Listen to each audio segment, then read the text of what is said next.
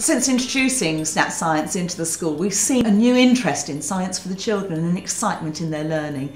And that's what we want to see. We want to see children who are challenged, excited, and doing really well in science learning. It is incredibly hands-on, much more than I had realised it could be. And it's fantastic because it is very much, you ask a question and the children explore and then feed back to you, and they get so incredibly excited about doing it. You get them seeing and experiencing what they're learning, and therefore they remember it, and you create memorable experiences. I think the children feel in charge, and I think the children very much feel like they are the scientists, and they seem to really enjoy feeding it back to the teachers, being like, we know this and you don't. It's not neat and tidy and teacher controlled because it's very much child led.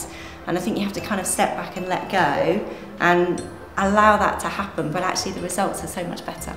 Today they found, looking at the xylophone, that actually if you make holes in it, you create the smaller notes and things like that, whereas other children made pan pipes and they worked out that the longer the tube, the lower the sound, so they can take it in every direction. It's just a real ethos, I think, that's brought the very best out of the children.